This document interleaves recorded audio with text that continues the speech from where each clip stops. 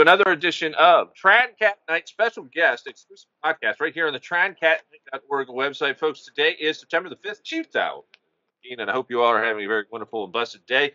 And we are very honored today to be back on a man who frequents the podcast on a regular, Gill Broussard, independent researcher. You can get over to his work not only on YouTube. I'll allow Gill to get out all the shameless self-promotion time, anywhere throughout the podcast, but specifically at the end. But he's been covering Planet 7X for quite some time. And listen, we're seeing an awful lot on the Earth changes fronts in terms of, Yellowstone having all these types of anomalies, new fault line in Los Angeles. We even have a peak in meteor showers, I believe, this September, which I got up on the website. We've got, we just recently had a 6.5 quake off of Oregon, which is a little concerning, obviously. So much to discuss with Gill Broussard. We were very unfortunate we weren't able to get video for this one, folks, so we're hoping next month to get a nice video segment with some visual presentation by Gill, so look for that. I believe we scheduled October the 8th, so look for that. Gill, I'm going to hand it over to you, sir, and I know you really wanted to lead things off by talking about this earthquake swarm that we've had over the past month in the Kansas, Oklahoma area. Tell us the significance behind it as we get started here. Yes, we've been seeing a definite uptick on these indicators that tells us that probably having something major happening, but also not just the West Coast, but a unusual amount of minor earthquakes in Oklahoma, Kansas, and northern Texas. It's extreme, the amount, and that's too far away from Madras. There's something else that's going on there.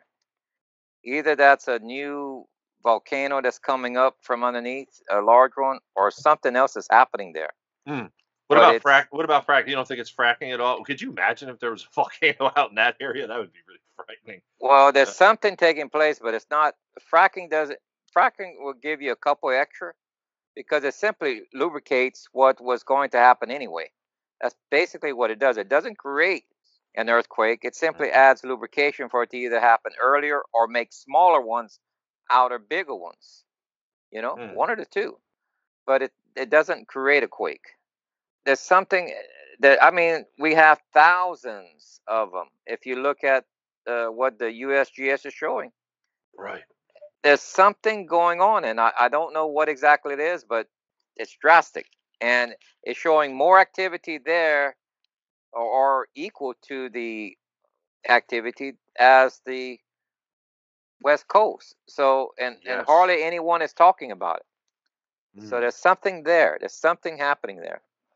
Now, as crazy as that might sound, what was it? Just last year, we had that Princeton or Rutgers professor indicating that we've got that new super volcano up in the Northeast, which shocked a lot of people. I haven't seen too many earthquakes, though, up in that area. I'm not sure if what you're seeing on your end, but my goodness, I'm right there with you. That's awfully bizarre to see as many earthquakes as we have in the Kansas, Oklahoma area. And again, many will write off it's fracking, but I don't know. As Gill says, maybe it is a new volcano. Well, another big concern is that there's some people who label volcano right next to Mexico City as a super volcano.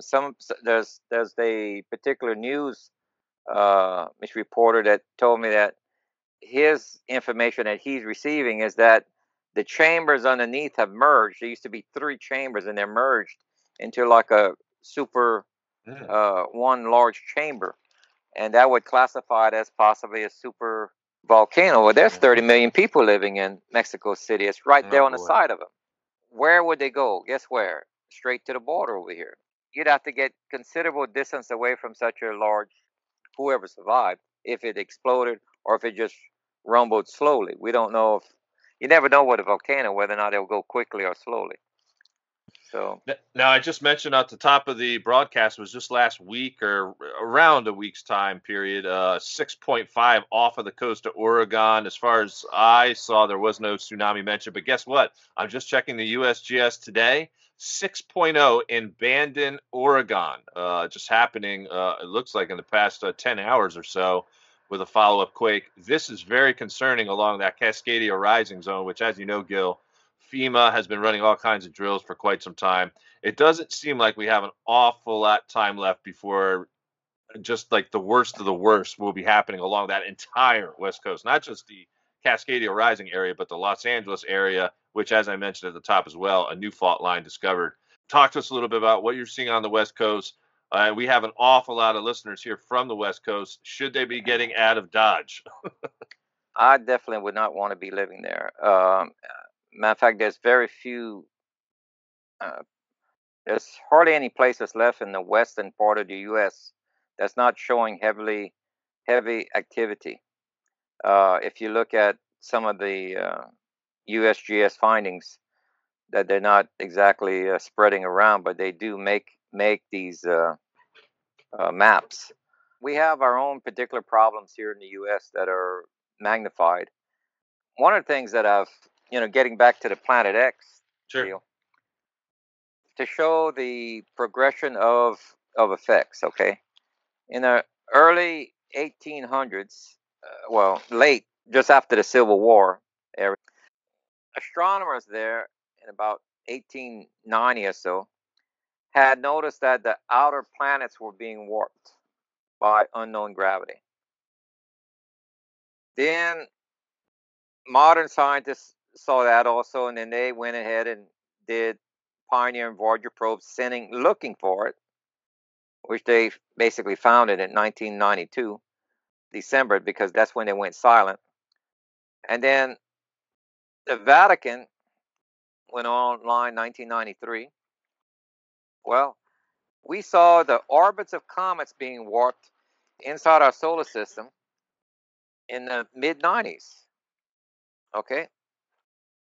Then that progressed to our modern time. Within the last 10 years or more, we got asteroids in our backyard over here, basically around Earth, that are being warped by unknown gravity, or magnetic fields is actually what it is. Their orbits are being warped. If you have any idea how many asteroids are actually circling around our orbit, it's frightening. Think of it like a massive beehive swarming.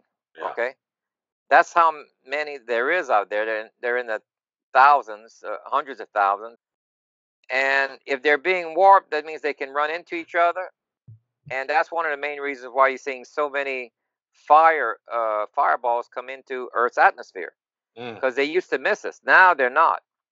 And scientists, astronomers, are considerably worried about this, and they're on a massive search to see if there's any asteroids that's going to be any large ones that would be heading towards Earth or not.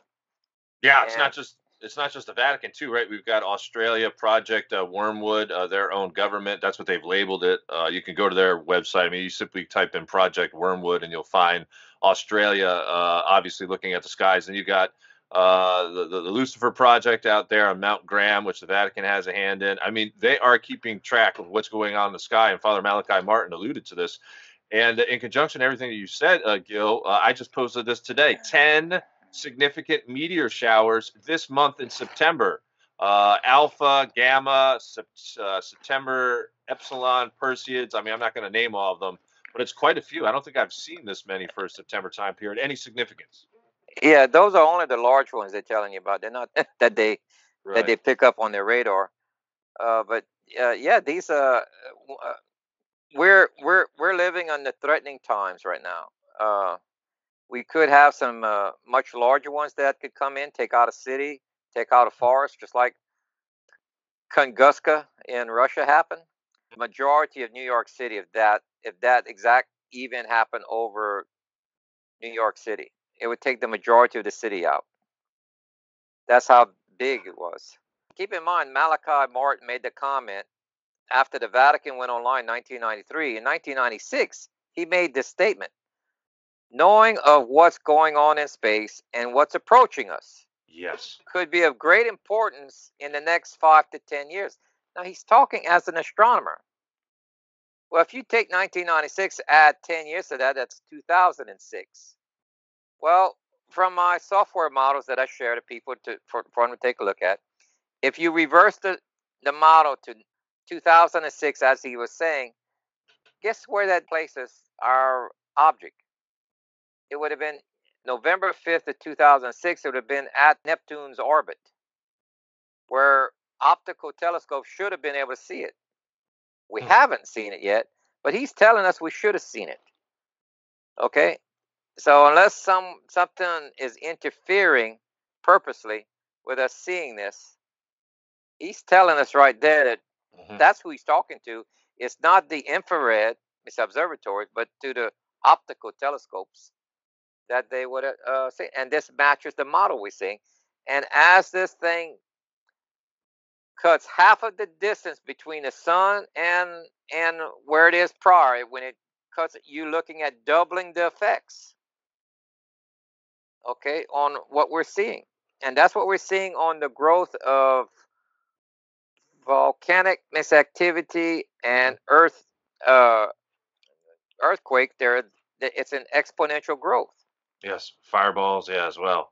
Everything's increasing, and I want to get your take and analysis. What's up with the theory that the government has some type of technology where they could potentially hide Planet X in the sky? Do you buy this theory that maybe we could be seeing it by now, but we can't? I don't know. I've heard this from a few people.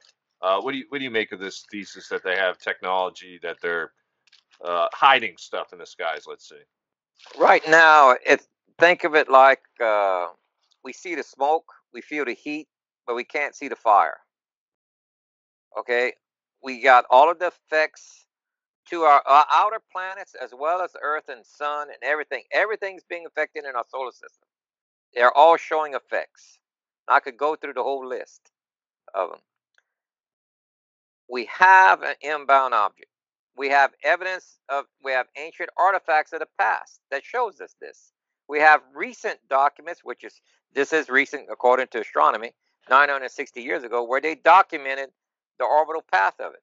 And we were able to plot it today in modern times. We have a real object. That's proven.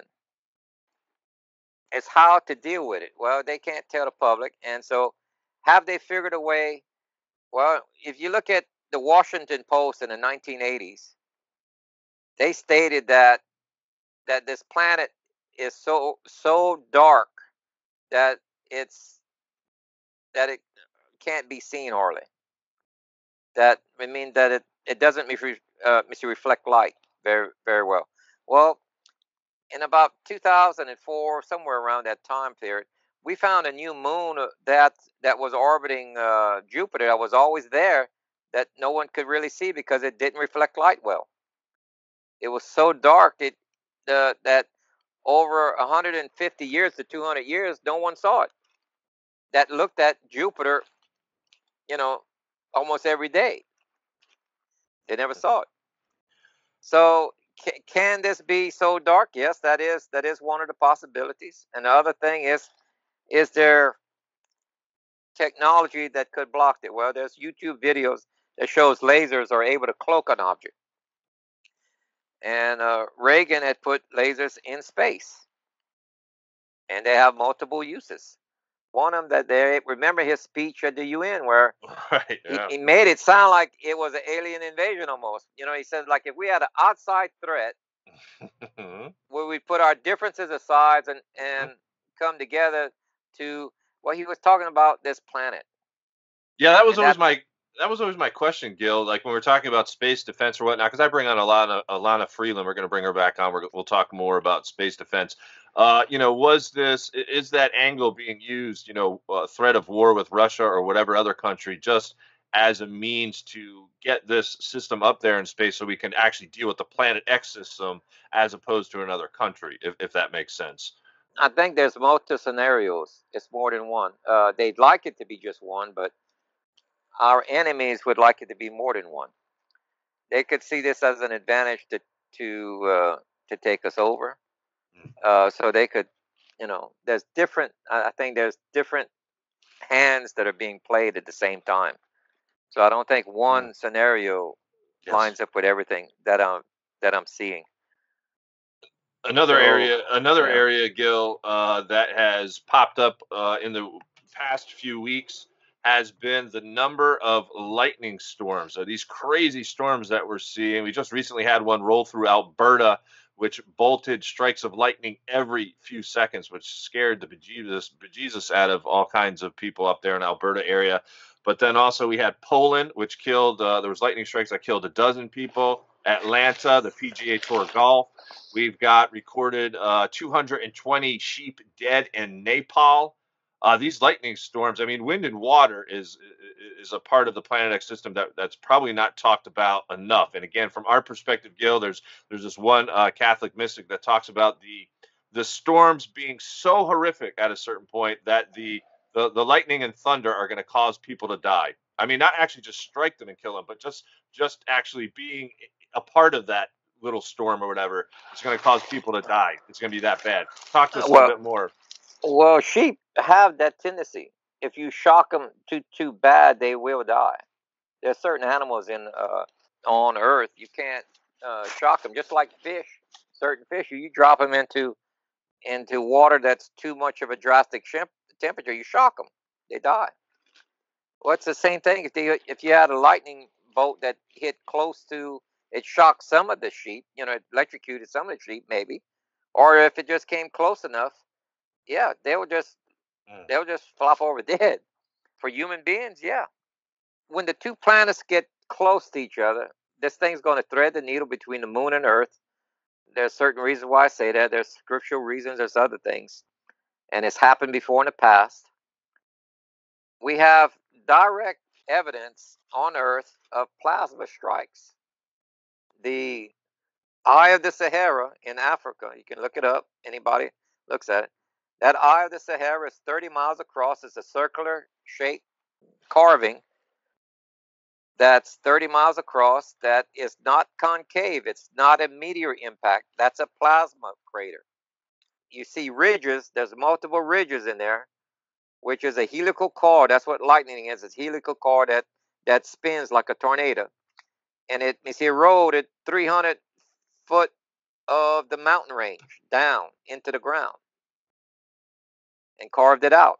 It vaporized it. This is where you have this old ancient story of the Greeks and the Romans where Zeus threw lightning bolts that dissolved mountains. This happened around Hezekiah's time when Earth tilted. Earth was dragged outward slightly just a little bit, and that's where all calendars globally changed from 360-day year to 365 and a quarter day year. Something took place around 700 BC. It was actually 689 or something like that, the actual date. And because we have like over 30 different civilizations that change their calendar within the next 5 years. Because if you're over a week off per year, after the 4th year, you're a month off on your growing season. People can starve.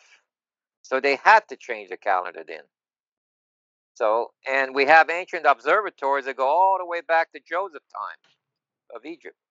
And the oldest one in Europe is in Gothic, Germany.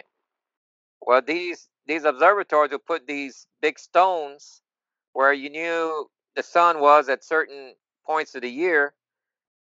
And when the sun lines up, when the shadow lines up with the center, with the center post, that you can count the days in a year. And you know when the equinox is, because the shadow is equal in everything. So they knew how long a year was, and they had to change their calendars. That's going to happen again, where our calendar year is going to change to 364 day a year later on, because it's the second event when it hits Earth is going to push us slightly closer to Earth, and that's Enoch's calendar, 364 day year. Another area, Gill, that I have taken up and been following here over the past week ties in with Catholic prophecy, and I would say common sense for anyone who studies Planet X. Listen to a few of these headlines. Rotten egg odor advisory for the Salton Sea is now extended. That's out there on the West Coast. And then just one more here, if I could. Horseshoe Lake in Mammoth Mountain area is full of killer gas. Now, why would I be talking about that? Is because in Catholic end time prophecy, we have various holy seers, if you will, one of which was called Sister Gianna the Nativity. Listen to this short little blurb here. She says, as well as I see that on Earth will be shaken in different places by frightful earthquakes, I see the whole mountains cracking and splitting with a terrible din. Only too happy will be one of those who can escape with no more than a fright. But no, I see out of this the gaping mountains whirlwinds of smoke, sulfur, and tar, which reduce to cinders entire towns. We have to take into consideration these fissures are opening up poisonous gases, and we're seeing more and more of these reports. Ecuador, the two that I mentioned recently. This is something we don't take into consideration too often, I don't think, Gil. Well, I can tell you, drilling. Remember, I have a background of working in the oil and gas industry. Whenever you say rotten eggs smell around the oil field, we get a little worried, because if that might be a indicator for something called hydrogen sulfide. And if you ever do smell it, you're already dead, pretty much. It's pretty toxic. Yeah. So anytime you tell me that they're smelling something, obviously it's not that. Otherwise, they wouldn't be able to. Witnesses wouldn't be able to report it very, very well. But either that, or they have a gas main leak, which I don't think is that, because it's by a lake. Right. That would make sense.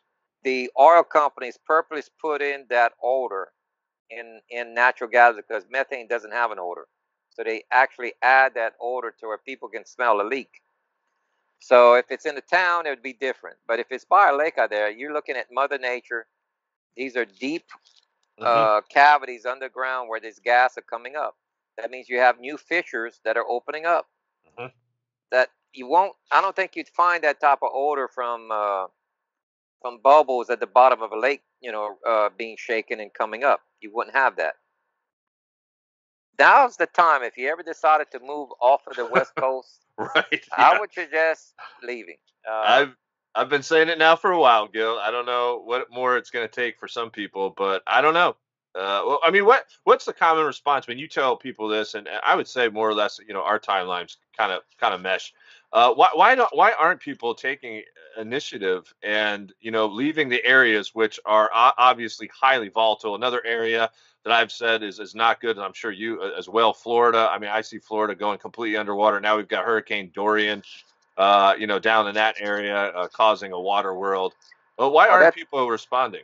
That's an easy answer, because most people haven't been through a serious disaster before. Anybody who's been through a serious will move. Anybody that's been through a major hurricane will move. Anybody that's been through an actual major earthquake, if they have any brains between their ears, they know. They see the signs. They recognize. But people who haven't, still in the days, just like it's the movies, and it's not going to happen to me, and I have nothing to worry about. I don't need to prepare, and the government's going to be taking care of me. Well, there's going to be a time in the near future, probably this next year, probably around after March, you're going to see a lot of global economic problems where they collapse. Yeah, and the government will not have the finances to help people in a disaster. So you have to have your own disaster plan, a tent, stove, sleeping bags, because it can happen to anybody, anywhere in the United States, or anybody in any country. You have to have your own emergency plan if you're hit by a disaster, and a certain amount of rations. That's just good sense in the times we're living in. But who says that people have a certain amount of common sense, or even put their brain in gear? I mean, I'm very disappointed in what I'm seeing and hearing from people, because their education level so low, and their ability to read the signs is so weak. Yes, I agree with you. People cannot read the signs. And I'm glad you brought up economics, because I was hoping we could break that down a little bit in the last 5 minutes or so that we have. I've had on all the top economists from around the world, some indicating, we've got some time before the collapse. They might say reset, whatever you want to say. I've had others say it could be by month's end, like by the end of this month, although I personally don't see it that way. But then we've got 1/3 of the top executives around the world saying we will definitely be in a recession by 2021. What is some of the latest that you're seeing coming out of the government in conjunction with all of the geoengineering, the flooding, killing off farming in the Midwest?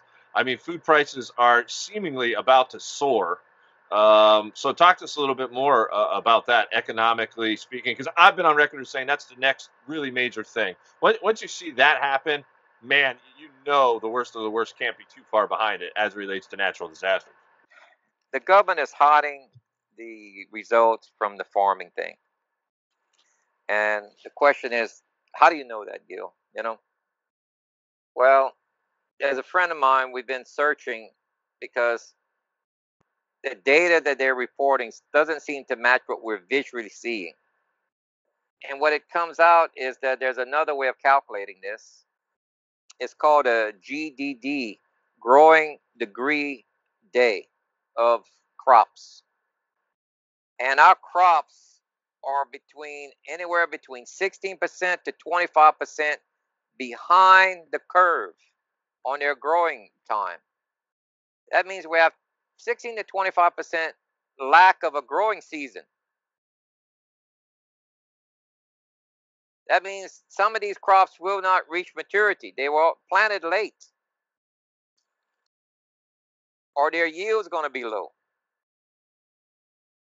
25% on some of the states. These are state figures, and they're not reporting that. After this coming harvest season, you can expect food prices to go up. Obviously, the government's pumping a little money in it, keeping the prices low at the moment. But at one point, but I'd say about March, what concerns me the most is mid-March. If the demographics tells me that Russia has to fight a war within the next 3 years. I agree. They don't have the population, the young people to fight one after that. So they're vulnerable. They have to reconquer the ex-Soviet states and conquer 7 passes. Because if Europe goes back to the old way of doing things, of conquering for resources, which that's when America stops being the world policeman, that's what the countries are going to go back to, because they can't afford to to keep a trade deal. That means they're going to have to go back to colonizing and conquering other countries' minerals. First mineral on the list is oil. And where would they turn to? If the Middle East is running, at least Saudi Arabia is running out of oil, they would be turning to someone closer, which would be Russia, especially if their economy is going to be collapsing. So Russia has to do something before that happens.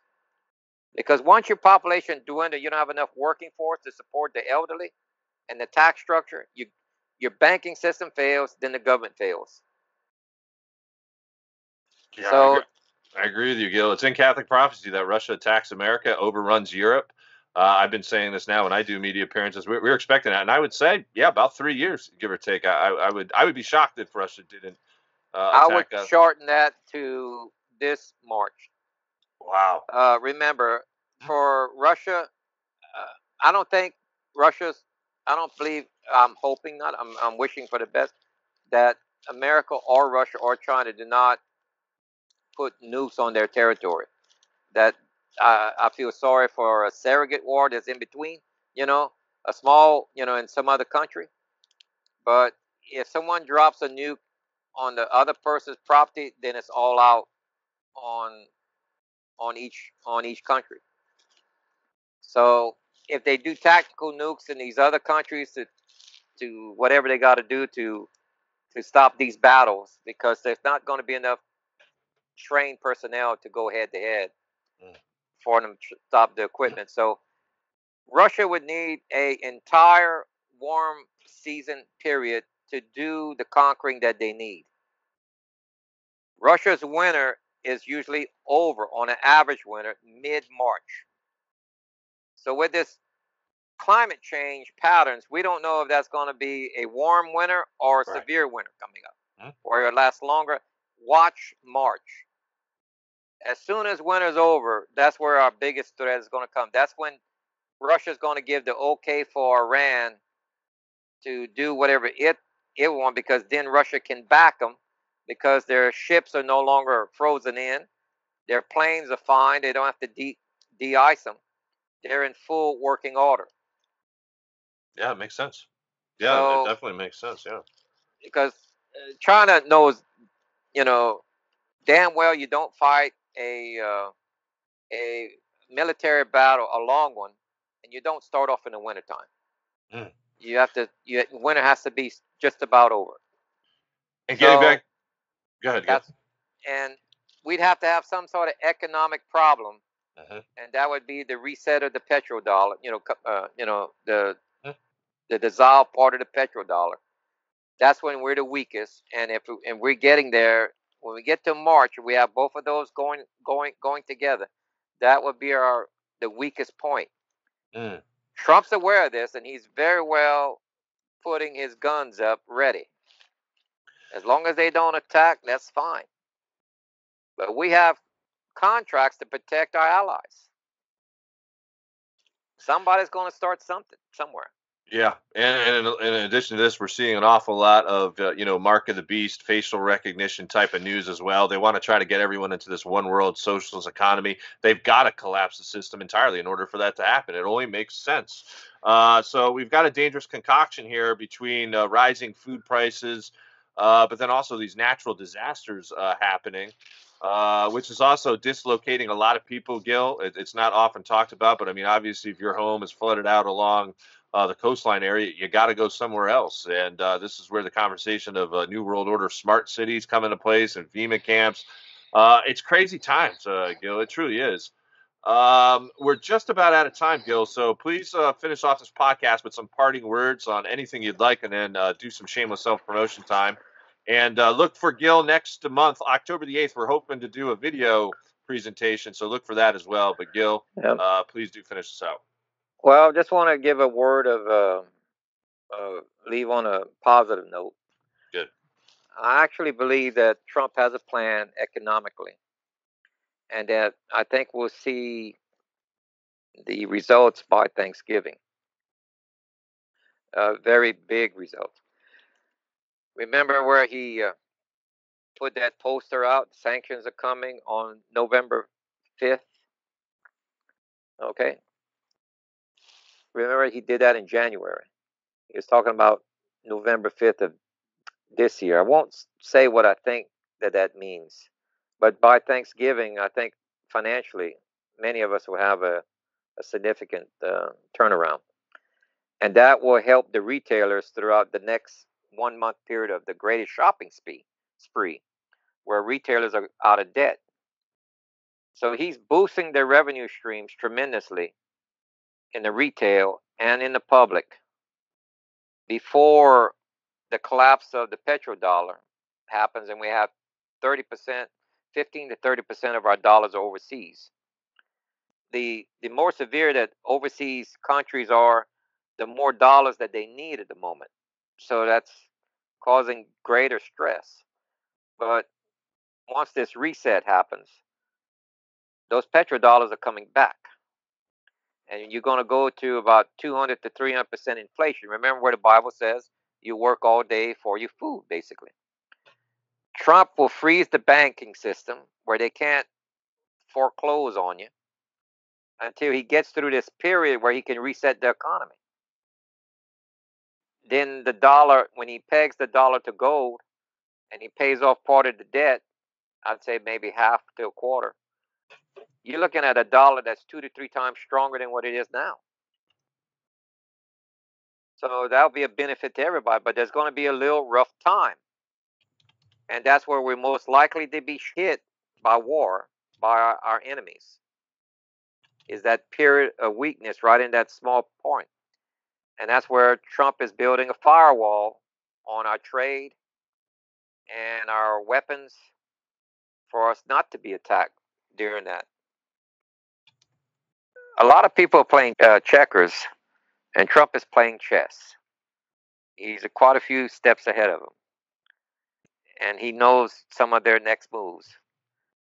and that's a good thing.